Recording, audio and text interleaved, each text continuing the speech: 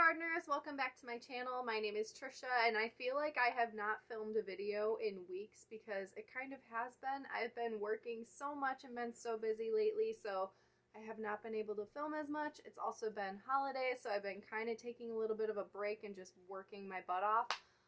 But the schedule is still going to be a little bit different and I'm going to be working a lot. So because of that, I think that I'm just going to produce one video a week rather than two a week.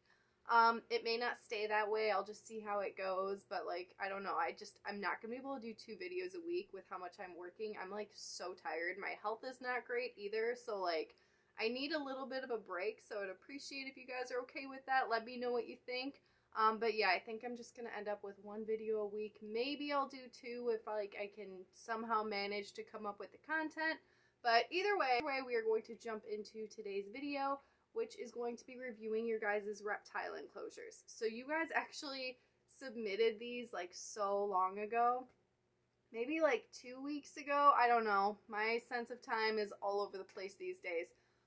So I basically just had you guys send me your reptile enclosures. This one was not specific because I feel like you guys ask me so many times to submit your reptile enclosures. And when I pick a certain theme, then you guys aren't able to show the ones that you want to show. So this one is going to be very unspecific. It's just all reptiles. And in the future, I'll do another amphibians one. And I think I might just do like non-specific reptile reviews like this because I want you guys to be able to share all of your enclosures. All right, so before I start, a lot of you guys submitted like multiple enclosures and I have way too many submissions of people. So I'm only picking one of your submissions. So I hope that you guys aren't going to be angry by that, but like there's just way too many I have to get through, so I can't do multiple for each person. So the first one that we're going to do is from Kara and Kermit. So we are looking at a desert-themed Mexican black king snake enclosure. I don't have much experience with them. Like I literally have 0 experience. I didn't even know that they come from a desert because I literally don't know anything about them. So I'm learning something new today, but this looks really, really cool. I'm interested if you are using live or fake plants. I really can't tell. They look very naturalistic. I like the background that you have. I'm also just kind of curious how big your snake is because this does look like kind of a smaller enclosure. So over time, I'm sure that you will be upgrading, but that is something that I would recommend like as your snake grows. I have no idea how big it is. I can't even see it in the enclosure, so I'm assuming it's just in a hide. It looks like you have 2 main hides. I would possibly add maybe a couple more hides or different things to climb on throughout the enclosure. Other than that, it looks like you have a lot of different textures and feels throughout this enclosure, which is fantastic, and a lot of great enrichment. So yeah, you're doing an amazing job. Thank you so much for sharing that. The next one up is Sagittarian Reptilian. So this is a 5x3x2 enclosure for a blue-tongued skink. This is amazing. Like, it just looks so beautiful. I love all of the live plants in here, and it is so spacious. The whole back wall is like a naturalistic background with plants growing into it. Like, it is just fantastic. Like, I would live in there. That is just so beautiful. It is also bioactive, so she has different microfauna in there. That is just so cool. The only thing that I would recommend, because it is a skink, it's kind of hard. I may not be able to see it in the photo, but they do love to burrow. I'm not sure. You may have just a very thick substrate layer, but maybe adding some cork bark rounds or different things for your skink to hide in, I think would be a good idea, but that would literally be my only recommendation because everything else just looks spot on and so amazing. Next up, we have Brendav, and we are looking at a ball python enclosure. So I'm not sure what size this tank is. You may just have a small ball python at this time. It might just be a baby. I would recommend to upgrade over time to at least a 4-foot enclosure for a ball python. But obviously if it's smaller, you can keep it in something smaller for the time being. And it looks like you have really filled out this enclosure. There's different things to climb on, different enrichment. It looks like there's multiple hides. They're also like hidden. So I'm sure that there's a lot for your ball python to do in this enclosure.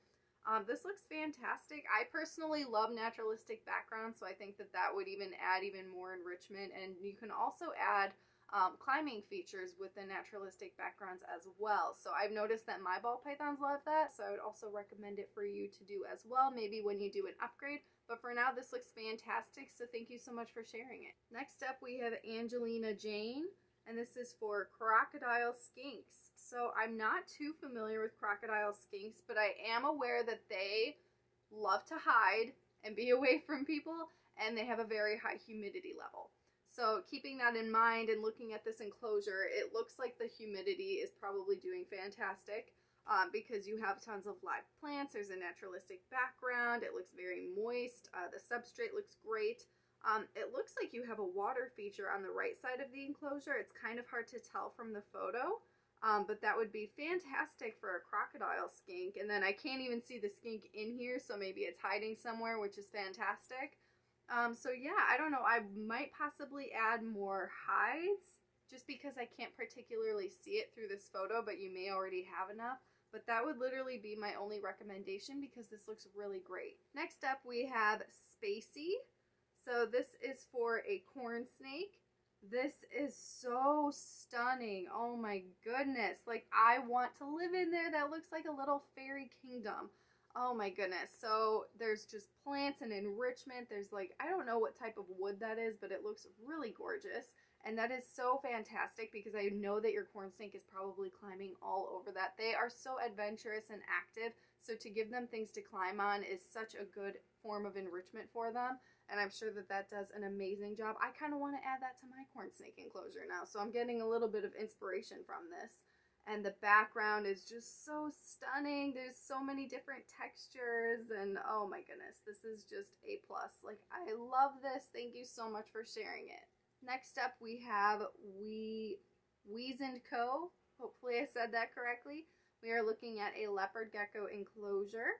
So this looks so pretty. I love that. It looks like you're using tile as the background, which is creative. I like that. It's giving some different types of textures. It looks like there's a lot of different things to climb on throughout this enclosure. Some fake plants. There's like a little tunnel. I think that this looks great for a leopard gecko. I'm curious as to what size this is. I may recommend to just upgrade possibly because leopard geckos are just so active. I think that people, like, it's crazy that people say that a 20-gallon is okay for them because I just think that they just deserve so much more space. This does look obviously bigger than a 20-gallon. I'm just not really sure because I can tell it's an Exoterra, and I do not know Exoterra sizes, unfortunately. But this does look very spacious, but maybe I would potentially recommend to just do an upgrade. You do have a lot of different textures and feels. The PVC hide, I would recommend to decorate that just to match the aesthetic of the rest of the enclosure. Maybe put some like moss around it or something. I think that that would look really cool and just like, it would just blend in better with everything else in the enclosure. But I can see that you have multiple hides in here. That's fantastic. It looks like you're doing a great job, and I love that you have a Cloud Forest design label as well. They are the best. It just makes the enclosure look so nice. So yeah, thank you so much for sharing this one. Next up, we have EFG Exotics, and we are looking at a crested gecko enclosure. So, oh my goodness, I have the same type of fake plant, that purple one that has stripes on it, and I love it. It's so pretty and it looks so real. So yeah, it looks like you have some cork, different sticks, different things to climb on. I'm curious as to what size this enclosure is. I would definitely recommend an 18 by 18 by 24, but that might be what this is. Sometimes it's hard to tell in photos. Another thing that I would recommend is to add more horizontal climbing features throughout this enclosure. I think that your gecko would definitely utilize it. I've noticed with mine that if you, I see you already have a cork bark piece, if you get a hollowed out piece that's like a tube and you put it across the enclosure and silicone it, they will literally just like hide in that all day and love it. Like they just, it's a perfect spot for them to hide and feel secure during the day. And then they can also climb on it as well. So it's just a great form of enrichment. I think that would really help fill out the space at the top as well. And then you would be set to go. So that would be my only real recommendation for this. Other than that, you're doing a fantastic job. Thank you so much for sharing it. Next up we have, I'm going to mess this up, Chevalet Gaucheneur. Oh my goodness, that was really hard. I'm really sorry if I said that wrong. So we are looking at a 5x4x2 custom enclosure with internal build done by you using your method. It's split in half with 2 snakes completely separate from each other. It's currently housing a juvenile BCI named Pandora and my juvenile genetic striped reticulated python named Maharet? I don't know. Hopefully I said that correctly. Each snake is currently only around 4.5 feet or so long. These girls will definitely be upgraded as they grow. So this is a very creative enclosure. This thing is massive, by the way, and both of the snakes will definitely be getting a lot bigger, but she said that she will be upgrading. So temporarily, for how it is now, this is a great idea. And it's very creative because a lot of people are interested in doing this and having a divider in one enclosure. So this is a really creative and beautiful way to do it. It looks stunning. I would be a little bit concerned. I think that you're using fabric fake plants. I would recommend to maybe use plastic instead just because it's a little bit cleaner. But other than that, looks like there's some different things to climb on, and it looks gorgeous and is very spacious for your snakes for the time being. So this is a really creative idea, and I'm really glad that you shared it. And your snakes are beautiful, so beautiful. Next up, we have Taylor M101099. This is my Iranjaya Blue Tongue Skink Churches enclosure. It is a Marty-made 50-gallon low, about 4 feet, 2 feet by 18. I use Josh's Frogs bio bedding and ABG mix for the substrate and leaf litter. I want to go bioactive so badly, but every time I get plants for him, he crushes them with his fat body.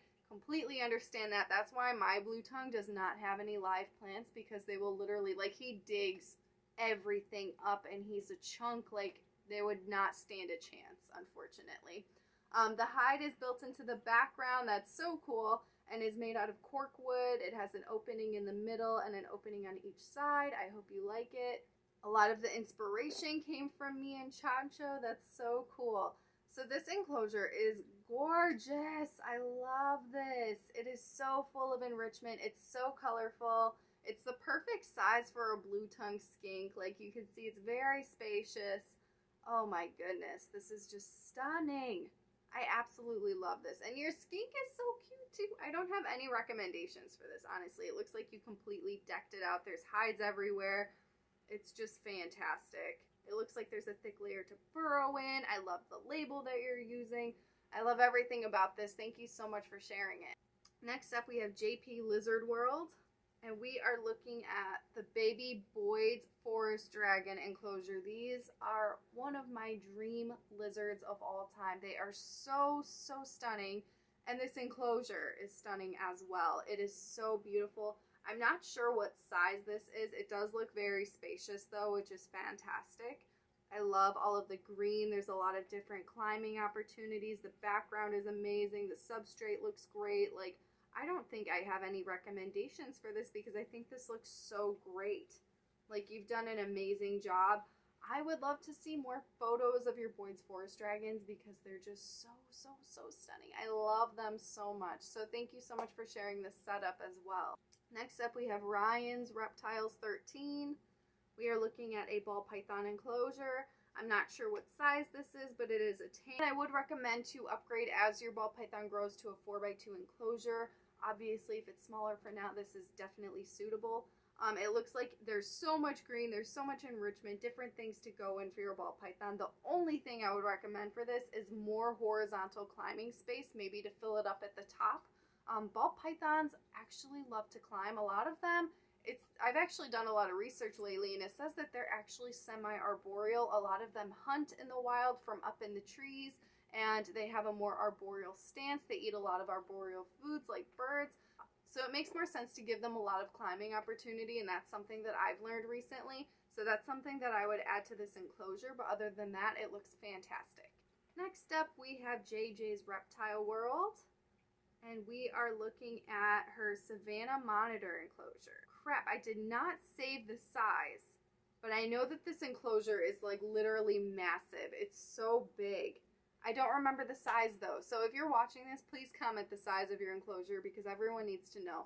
Like, this is fantastic. Like, Savannah monitors are like one of those animals that I'm kind of like, I don't know if they should be pets because a lot of the times they are just not taken care of properly or they aren't given enough space. But in this case, she has gone completely all out and given this animal so much opportunity for enrichment. She really studied the environment in which they come from and applied that in this enclosure, which just makes it so amazing.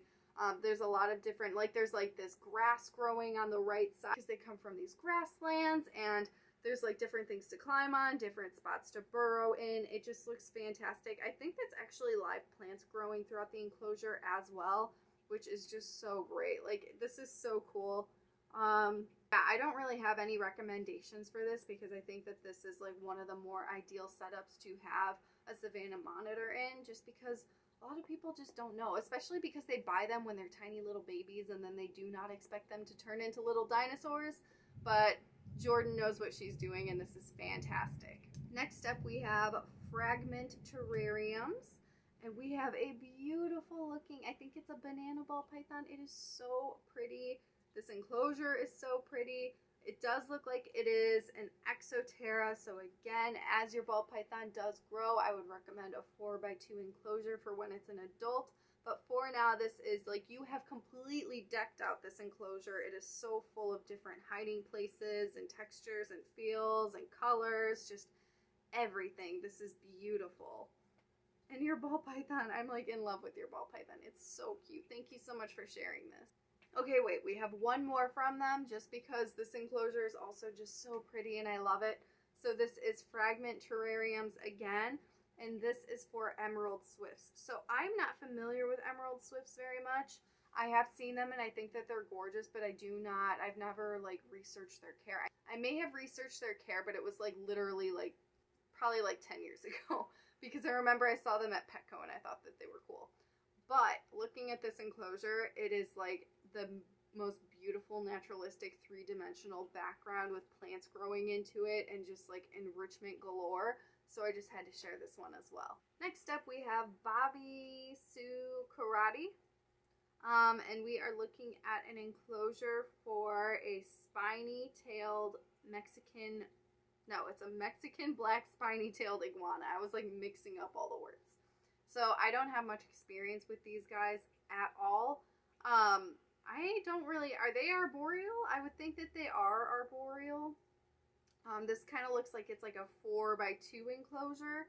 So if it is an arboreal lizard, I would recommend to maybe upgrade and maybe do exactly what you're doing, but then stack like another enclosure on top of it so that way it's like 4 feet tall. Honestly, the bigger the better when it comes to any reptile, especially iguanas. But it looks like your iguana is probably still small, so this is suitable for the time being. This is very, very cool looking. I can't really see what's in there, but I do see that there's like a couple of plants, a couple things to climb on. I would just recommend to add a little bit more textures and feels. Maybe a little bit more, just fill it out with things to climb on a little bit more on the left side. But I can't really see too much of what's going on, so maybe I'm just missing part of it. But thank you so much for sharing this setup. Next up is a Lenner 529, and this is a Euromastix. Is it Euromastix or Euromastix? Because I don't know. And I'm not confident in saying it because I feel like I always thought it was a Euromastix, but people call it a Euromastix. No, I don't know. I'm confusing myself. Anyway, let's look at this enclosure.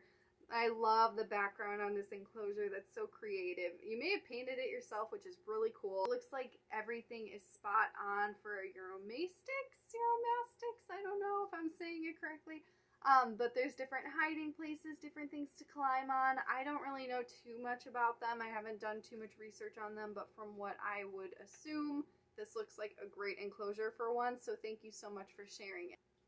Next up, we have Carly the Chameleon. So it looks like I'm not sure what size this enclosure is. I would recommend to use a 4-foot when it is an adult. That might be what this is. It's just hard to tell in photos. So it looks like you have a couple of different things to climb on and some plants at the bottom. I would completely fill this out more with plants. You can find a lot at Michael's. I would recommend to use a lot of plastic plants if possible. You can even go to Home Depot and just make sure you wash off corn plants, and those are fantastic and will help fill it out as well and offer your chameleon something else to climb on. So you just really want to fill out this enclosure just because they can properly hydrate themselves, have more opportunity to hide, and it will decrease their stress levels. But other than that, it looks like you are off to a fantastic start. Next up, we have T. Whistler, and this is for Periwinkle, who is in a 30 by 13 by 13 because she has vision issues, and this is a leopard gecko. Oh, your poor leopard gecko, I'm sorry she has vision issues. So because of that, that's why it's in like a smaller enclosure. This still looks pretty spacious for a leopard gecko. It looks like you have some plants throughout this enclosure, maybe a couple of different hides, which is great. I would maybe add some cork bark or different types of wood to this enclosure. I know that your gecko doesn't see very well, but maybe just like different textures and feels that you can have to climb throughout the enclosure. You don't want to put it up too high because you don't want your gecko to fall because they can't see very well.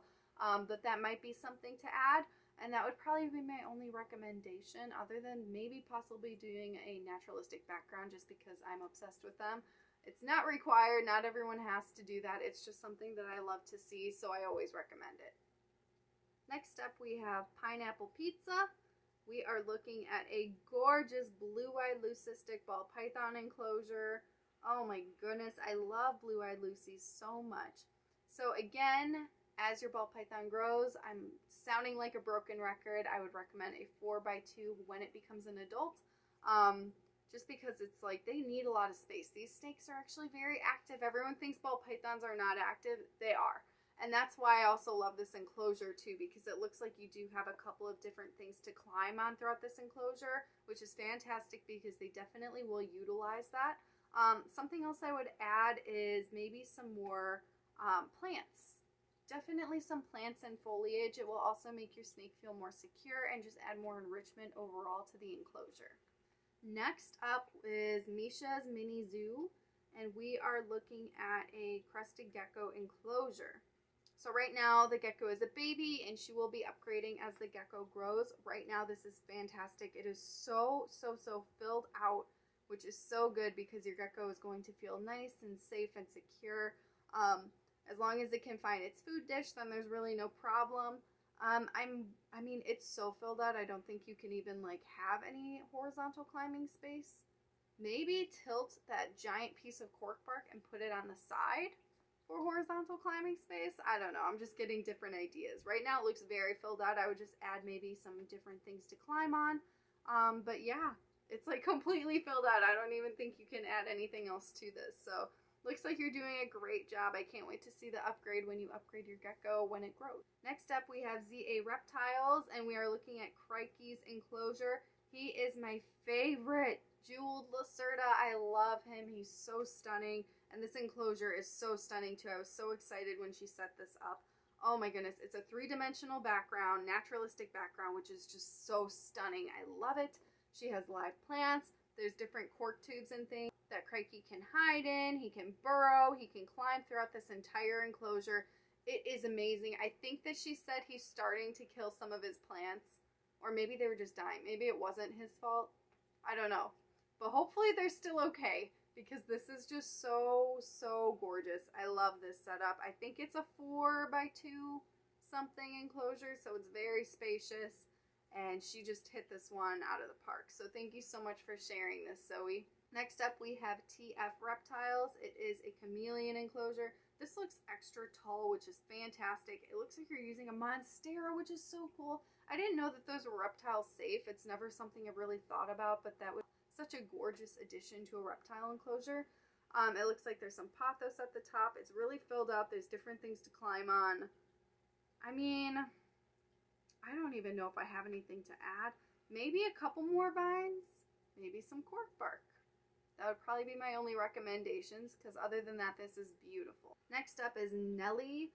We are looking at a crested gecko enclosure. I'm not sure what size this is, but it's cool because it's like rounded at the front. So it looks like very filled out. There's a lot of different plants. It looks like there might be a fog machine going on in there. Very cool. I would definitely want to fill it out more with plants and more horizontal climbing space. I'm not sure if you're going to be able to do that with this just because the doors are rounded, but if you can, that would be something that I would recommend just because they do love to climb so much. But yeah, other than that, I would just kind of fill it out a little bit more. It looks like you're doing a lot at the bottom. I would maybe raise some of that up at the top as well. And then next up we have Maddie Monette, another veiled chameleon enclosure. Wow, this thing is really freaking cool. And it looks very spacious. I'm curious what size this enclosure is too. So if you could tell me, please let me know. This one is decked out. It looks so good. There's a naturalistic background. There's just vines everywhere and plants everywhere. Like, I want to move in. This is fantastic. Thank you so much for sharing it. All right, next up we have Maddie Monet, or Monette. I'm not sure if I'm saying it correctly. This is a 4x2x2 Zen habitat for one spoiled crested gecko. This is so cool. So Zen Habitats has 2x2x2 enclosures, which are perfect for crested geckos. She basically doubled that, which is like so amazing. Like, this is one spoiled crested gecko. There's so much space. Oh my goodness, and it looks so pretty. There's just plants everywhere. Oh, this is fantastic. The only thing I would recommend for this, because they love to climb so much, it would be really cool if you could put vines throughout this entire enclosure. Then your gecko can jump like on the vines and then to the side of the wall, and I just think that it would just add more features for climbing for your gecko, which they would definitely love.